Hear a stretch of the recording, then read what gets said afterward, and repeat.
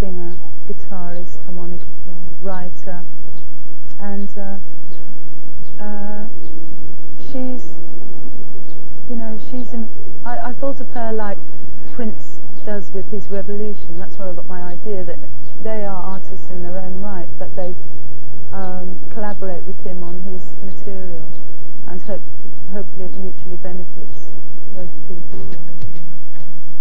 From day one, actually, he's always been really encouraging, really listens closely to what I do. He's very hypercritical, though. He's a Virgo, and that's been a little difficult to deal with at times. But no, I mean, I've been very grateful for his comments, because when they've been, they're always positive. So even if he just rips to shreds what you're doing, he always sort of points you in a positive direction. So he's given me this really fantastic thing of being a sounding board for what I was doing. Yeah, I listened to what he thought. But ultimately, I'm very stubborn, and I've always, you know, I always follow my own instincts in the end. So some things I've done he hasn't liked, and some things I will do he won't like. Is it one of the rules at all that you've laid down, though, never to actually argue over music?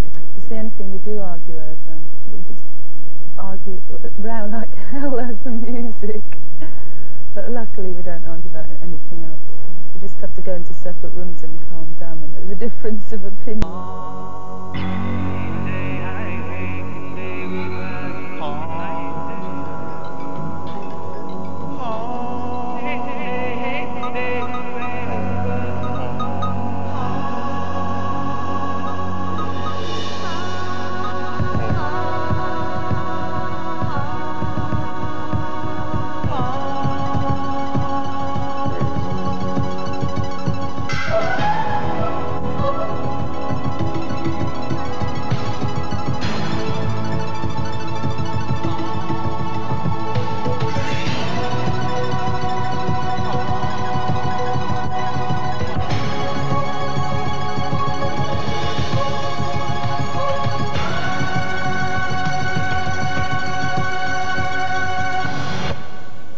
Hello, Siobhan.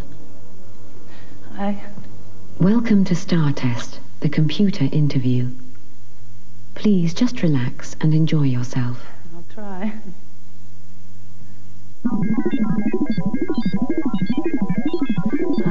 Essentially, I'm the lead singer with Shakespears' sister.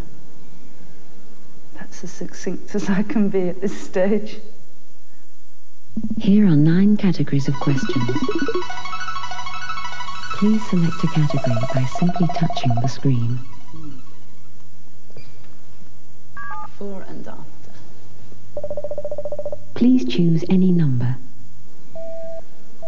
Number 2. What would you like to have been if you'd had a different career? A painter. Number 11.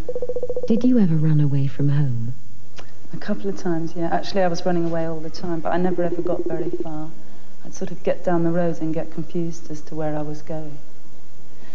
And so I always ended up going home when I got hungry or ran out of money, which didn't take me very long. Number 13. If you could meet yourself as a 16-year-old, what advice would you give yourself?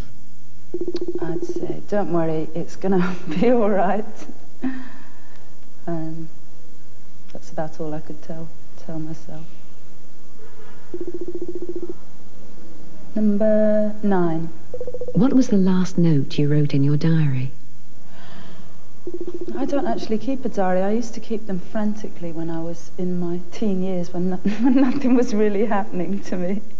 And when my life got interesting, I never really found time to keep a diary. So I suppose the last entry I've ever made in the diary was probably something like, I had to write an essay on Richard II, or something equally riveting. Next, number 1. Where do you see yourself in 10 years from now? actually don't think deeply about the future because I'm too busy living in the present and enjoying myself, and I just expect to be enjoying myself equally in 10 years' time. I don't know what I'll be doing, but hopefully I'll be having a good time. Number 8. Were you a bully at school? Well, there are different opinions on that. I mean, I think I stood up for myself. Next, number 3. How much of a kid are you? God. Well, I try to stay as childlike as possible. I've always hated any kind of responsibility and shied away from it, so I suppose I'm still a bit of a prat. Now please select a new category. Life and fortune. Hail. Please choose any number. Number 5. What is your vision of heaven?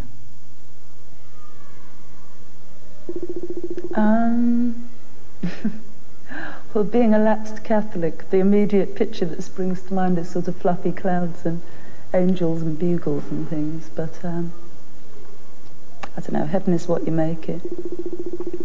Number 7. Have you ever been to a fortune teller? I absolutely love going to fortune tellers, but I haven't been for about 2 years.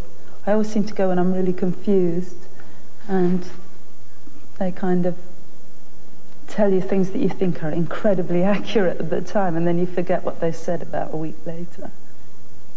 I must go again soon.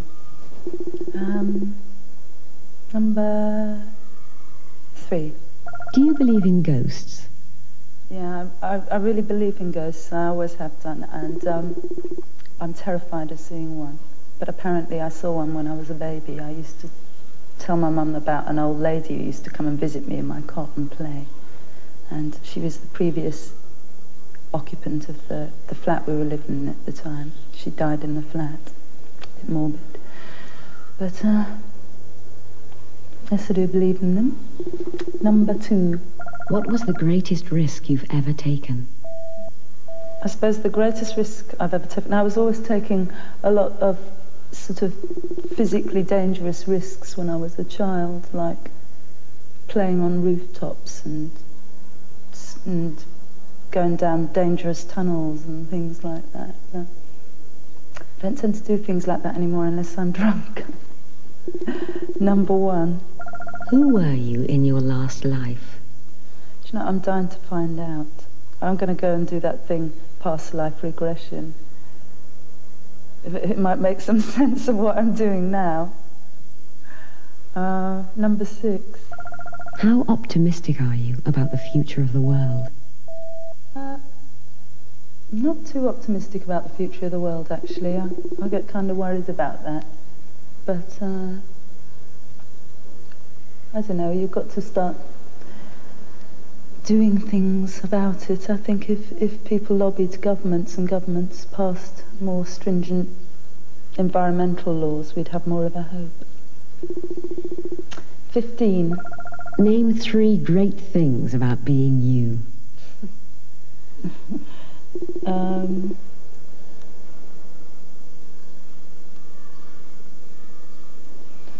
3 great things about me. 3 stops over, 3/4 on, and shot from above.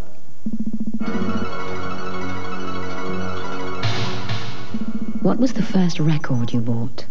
It was Ain't No Sunshine by Michael Jackson. Who is your favourite painter? My favourite painter is Leonardo da Vinci. Who is your favourite singer?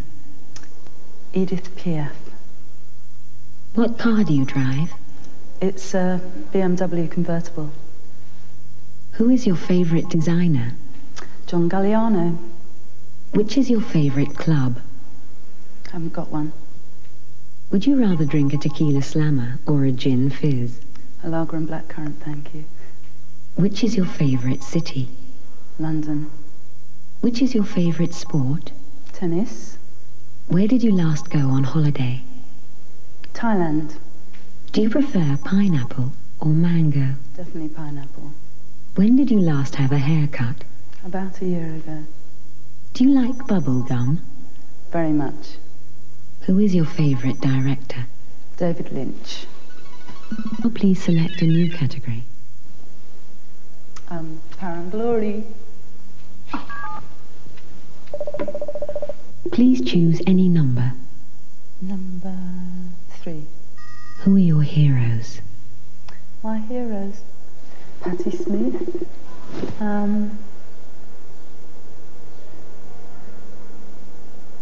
Edith Piaf.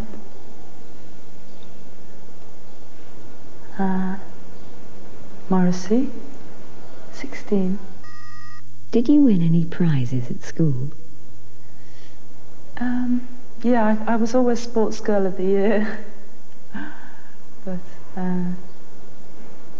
that's about it, really. Number 11. How far do you need to be successful?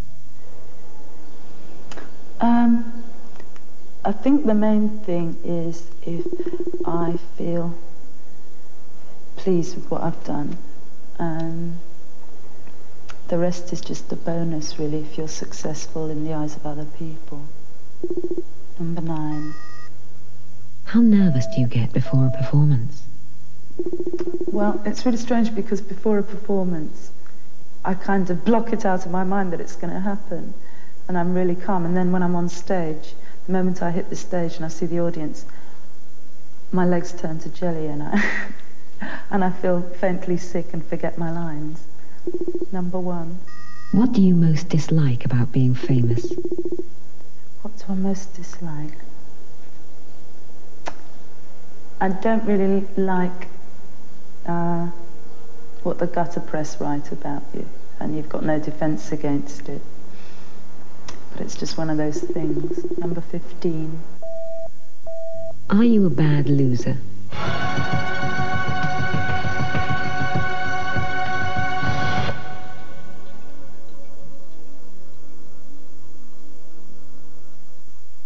Are you a bad loser? I hate losing. I try and take it on the chin. Here are 9 categories of questions. Please select a category by simply touching the screen. Honour and justice. Please choose any number. Number 12. How much interest do you take in world events? I'm totally fascinated by world events, and I try and keep up with them via TV news. It's kind of difficult when you travel around a lot, though. Number 8. How severely do you judge yourself? Probably too severely. I think people waste too much time judging themselves. I'm trying to wean myself off that rather nasty habit. Number 5. Which laws would you choose to change? I'd prevent the introduction of poll tax. I'd reinstate the Fair Rent Act. There's probably loads of others, but I can't think of them at the moment. Number 15. How easy do you find it to admit to mistakes? I'm sorry, I find that really difficult. Yes, I can't stand being criticised. I always have a row about it, knowing I'm in the wrong. Number 10. How good a liar are you? Absolutely awful at lying. I never even attempt it because it's just so transparent. Now please select a new category.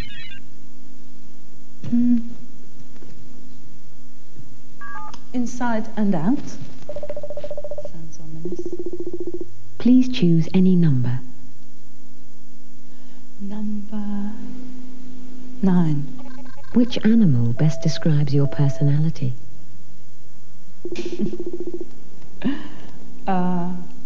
Well, apparently I was born in the Chinese year of the dog, which has always worried me a bit. Number 1. Is there a recurring dream you have? Not anymore, no.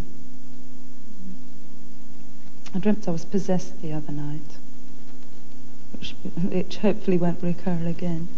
Number 14. What are your irritating habits?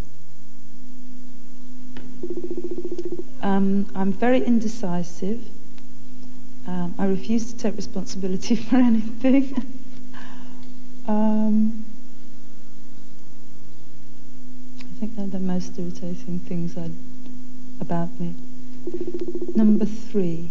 How does stress affect you?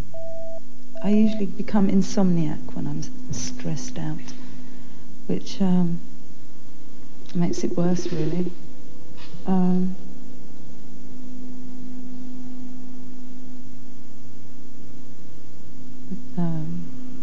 Number 8.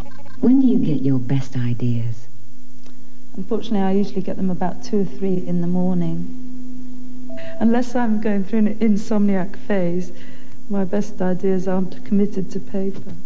Number 10. When did you last lose your temper?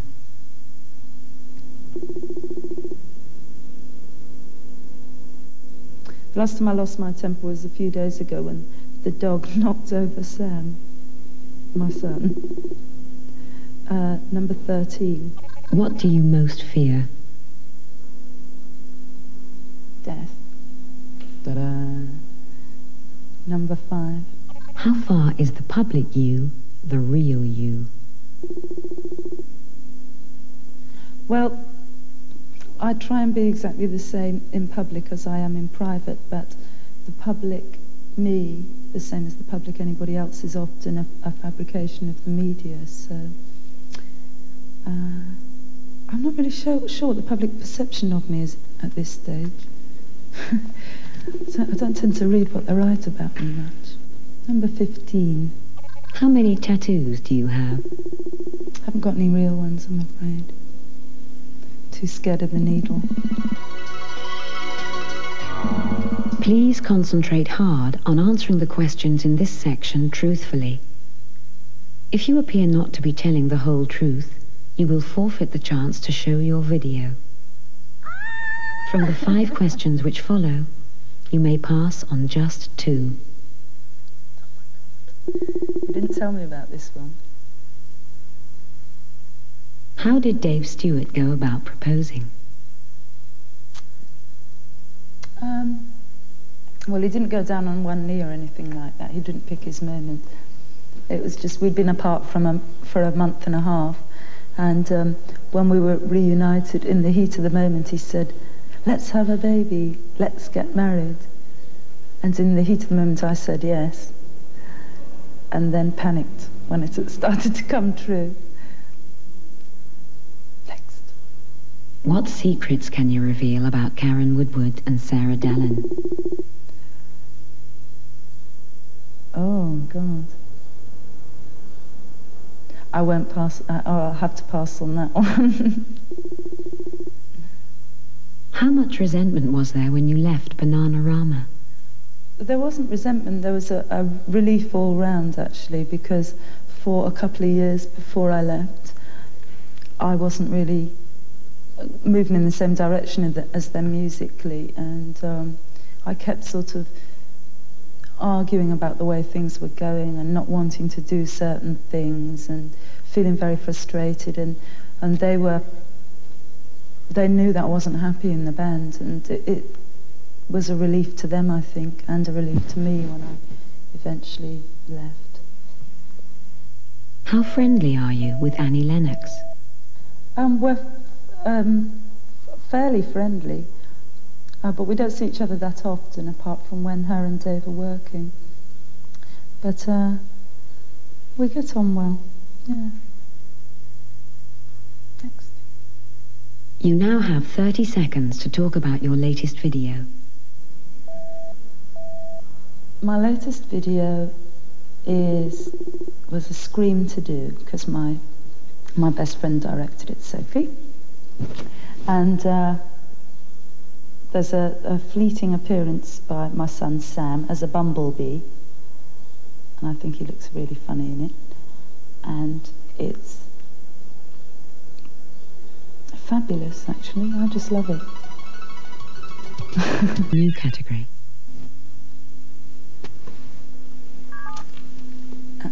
Love and passion. Please choose any number. 4. Who do you most love? David Stewart, number 9. How would you describe the perfect relationship? I suppose it's not being afraid to show any part of yourself to the other person. Number 10. Who was your first love? My first love. Oh yeah, my first love was when I was 5, and he was a boy called Simon in my class at school that had the unusual talent of being able to stand on his head without the use of his hands. He just used to balance on the top of his head, which really used to embarrass me in the playground. Number 6.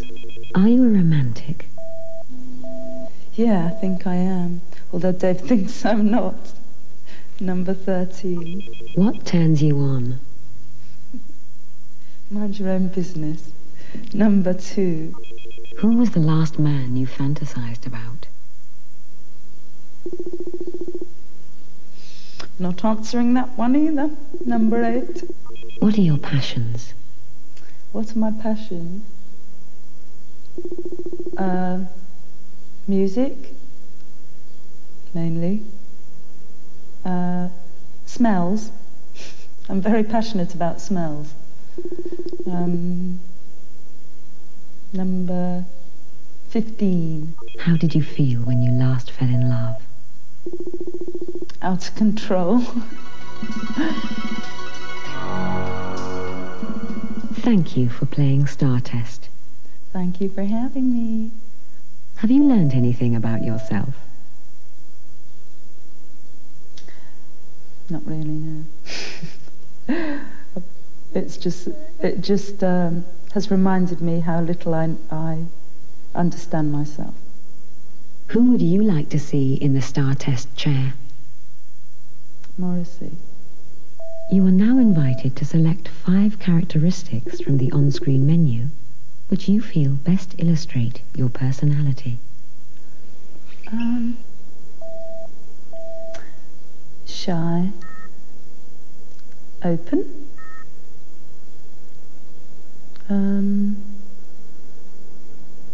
Naive.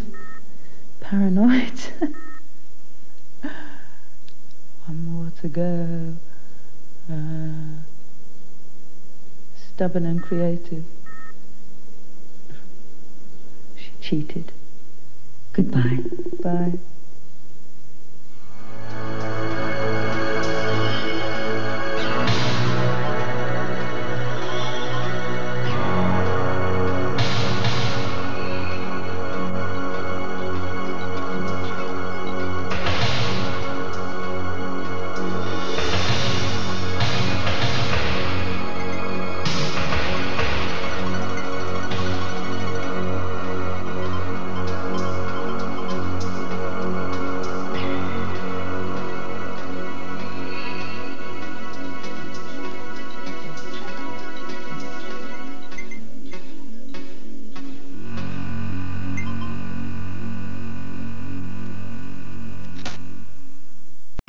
Dave Stewart of the Eurythmics, who's your hubby.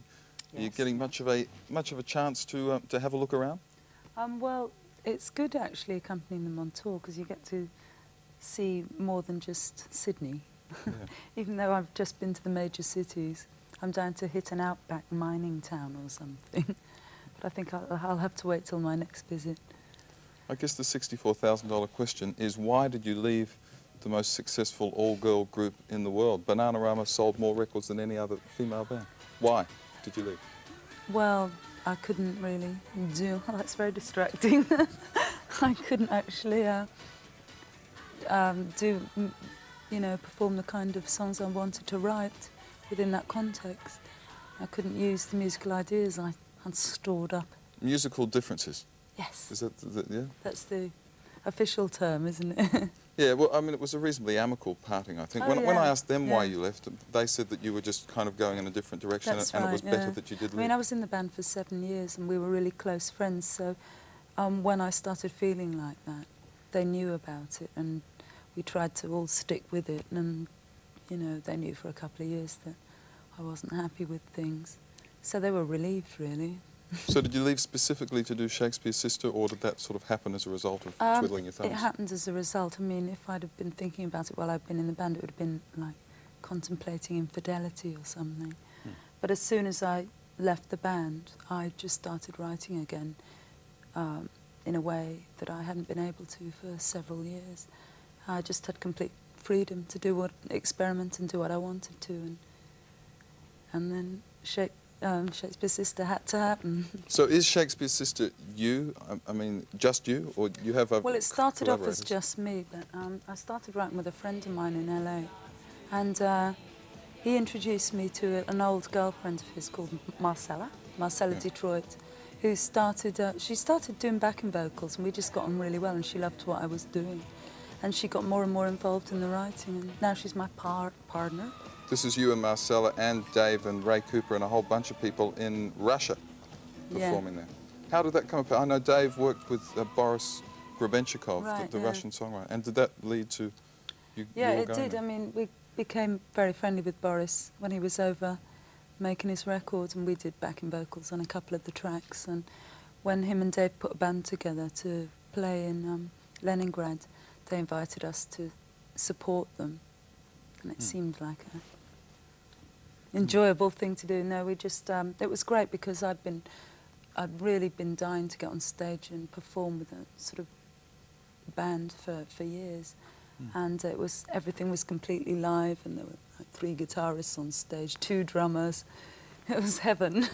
You know, it was in front of 17,000 people, which was kind of a baptism by fire. But how do you combine being a mum with a recording artiste and a husband touring the world?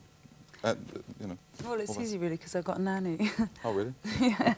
No, you just got to be careful that you divide your time equally. You know, I mean, both things are important to me, but then I wouldn't be a good mother if I was not doing what I'm doing. Well, we're going to play some Shakespears' Sister. We've got your history all queued up, so let's go. This is Shakespears' Sister, Siobhan Fahey out front. Siobhan Fahey is our special guest this evening. You're in the country with the Eurythmics. You must see. Do you see the show every night?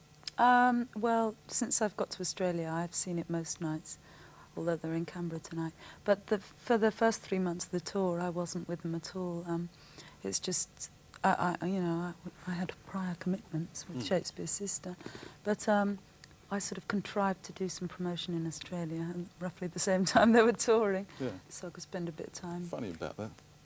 We had Annie on the show last week because Dave was crook when he first came to the country. Is he all right now? Well, for the last 2 days he has been. He's had 5 flus in 3 months. Every time I come and see him, he comes down with another one. Well, it must be difficult when you're on the road to keep yourself fit and healthy and all that. Yeah, I think that's the problem, is you can't recover. The Eurythmics show is just sensational for those people who haven't seen it. Are you still a fan after all these years? I am, yeah, but I mean, I've always been a big fan of theirs, but the trouble is now it's sort of, obviously I'm a fan, I'm a bit biased with it. Yeah. So. You've got a vested interest. This is great, this part where Dave gets hits the old chorus button and gets everybody else to play along. Yeah, it's a killer show. If you haven't seen the Eurythmics in your city yet and you get the chance, go along and see them. We were hoping, there was a word that you were going to be doing some shows here sort of interspersed with Eurythmics concerts, but no. Well, I have brilliant bands, and we were sort of frantically trying to arrange it so that I could do some dates in sort of tiny little pubs and clubs while they were doing the mega gigs, but there wasn't really enough time to get it together. So I'll hope to play here after I do my 2nd album, which I'll start work on at the end of January. Well, good luck with that. Thanks. And thank you for coming in tonight. Please give our regards to Dave and Annie, and good luck with your future stuff, and best wishes for the 90s. Thank you. Siobhan Fahey, our special guest on MTV this evening.